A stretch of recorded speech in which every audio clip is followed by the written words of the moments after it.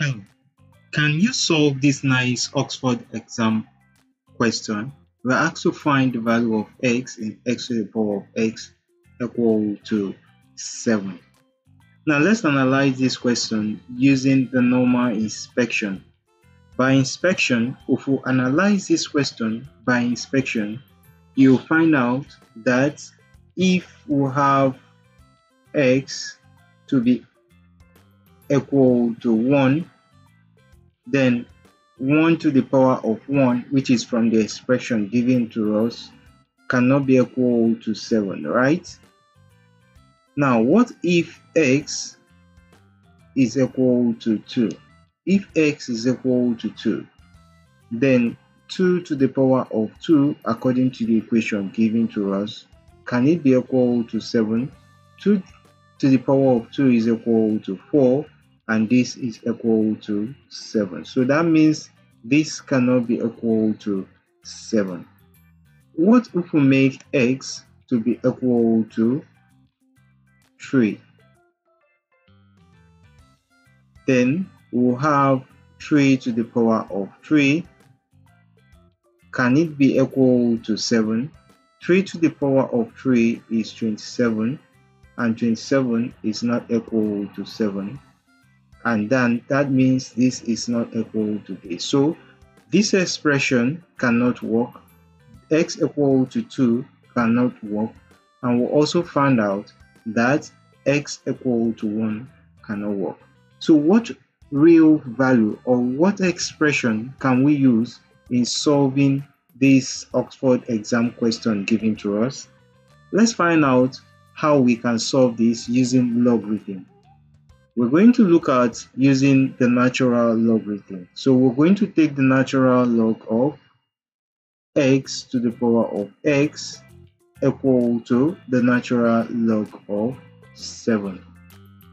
Now, from the laws of logarithm, the power, which is this, will come over here to multiply this logarithm. And so we'll have x in of x to be equal to the in of 7. Now, if we simplify this, what do we have? If we simplify this expression, we are going to find a solution to this mass expression given to us. But then let's recall two expressions in mathematics. The Lambert W function.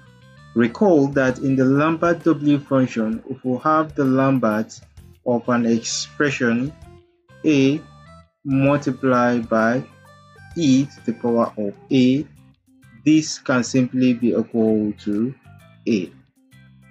And also recall that from any expression, if we have the exponent of the in of x, this expression can simply be equal to x. Now, do you recall these two expressions?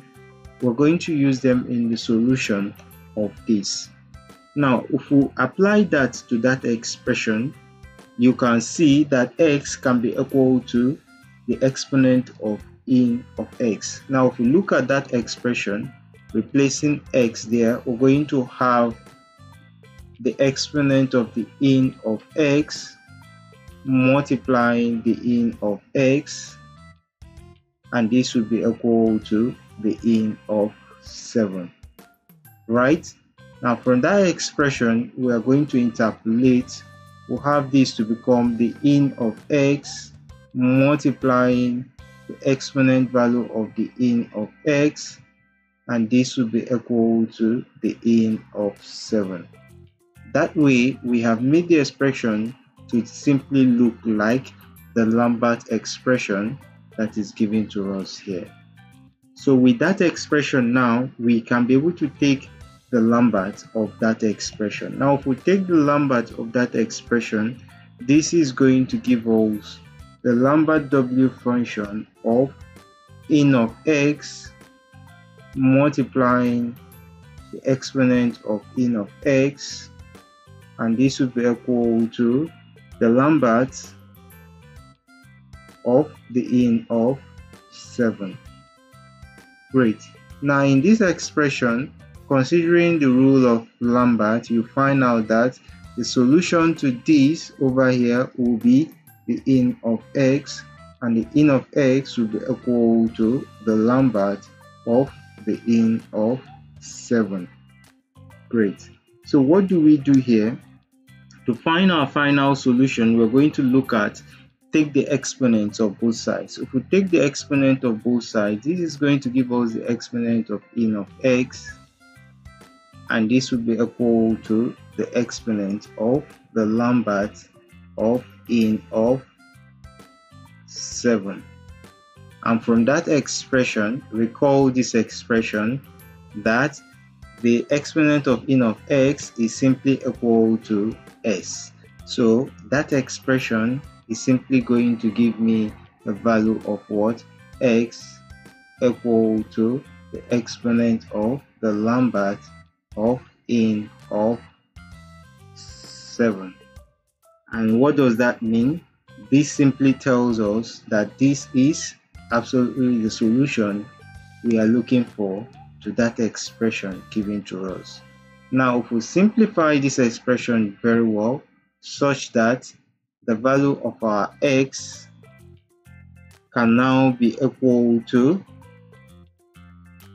the exponential value. If we find the product log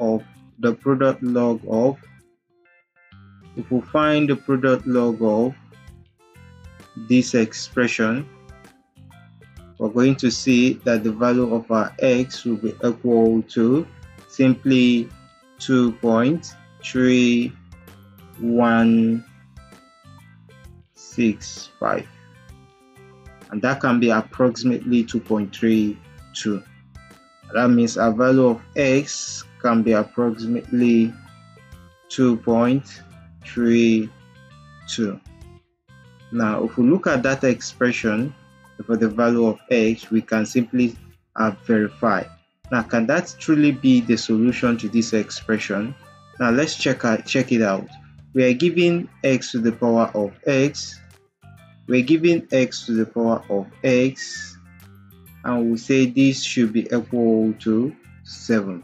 Now, if I simplify this into this, will it give me the value of 7? Let's say we'll have 2 to the power 2.32 to the power of 2.32. Will this be equal to 7? If we verify that, will that solution give us 7?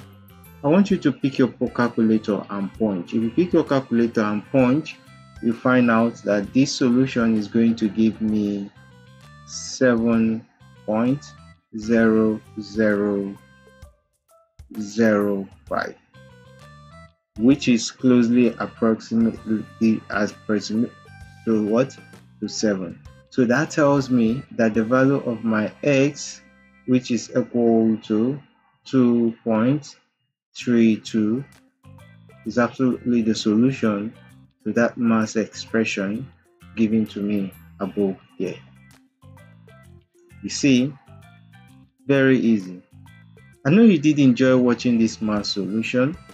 Don't forget to give it a thumbs up, share it with friends and colleagues, and subscribe to my channel for more simplified math content. Thanks so much for watching, and bye bye for now.